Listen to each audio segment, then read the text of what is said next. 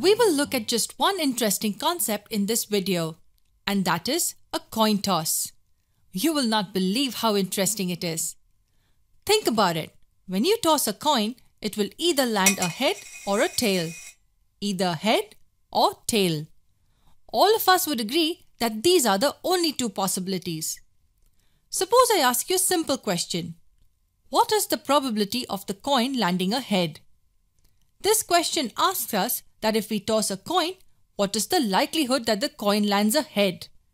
How do we calculate it? Here's how. There is only one way in which you can get a head. The only way is if it lands a head. That's the first thing we had to find out to find this probability. The second thing we need to find out is the total number of possibilities. In total, there are only two possibilities, a head or a tail. This number in the denominator is actually all possibilities. These two cover all the possibilities since you cannot possibly get any other outcome. You either get a head or a tail. This tells you that out of the two possibilities, there is only one way in which this event can occur. So the probability of a coin landing a head is 1 by 2, which is 1/2. This is a fraction and can also be written in decimal form as 0.5. The numerator tells you the number of ways in which an event can occur, and the denominator is all possible events. Here's another question. What is the probability of a coin landing a tail? The logic is very similar. There is only one way in which we can get a tail, and the total possibilities are just two, head or tail. So the probability of getting a tail is also 1/2. Look at these two events, landing a head and landing a tail. Both have the same probability.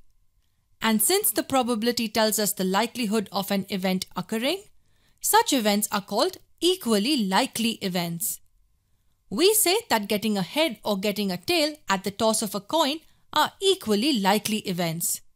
That's because their probability of occurrence is the same. Let's try and deduce a formula for the probability of an event.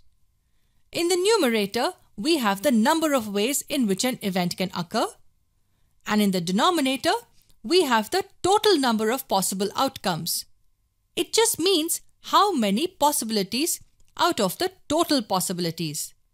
This formula will be a lot clearer as we see more and more examples. The formula is not important. What's important is what we are going to see next. What if there are 10 throws of a single coin? I'm not talking about 10 coins tossed simultaneously. I'm talking about one coin being tossed 10 times. Since the events are equally likely, does that mean that after 10 throws, we will surely get 5 heads and 5 tails? This will not always be true. You may get 6 heads and 4 tails, or maybe 9 heads and a tail, or maybe even 10 tails. So what does this half essentially tell us? It tells us that if the process of tossing a coin is repeated many times, then we will get approximately the same number of heads and tails. So if you toss a fair coin 1,000,000 times, you will see that you would get almost the same number of heads and tails.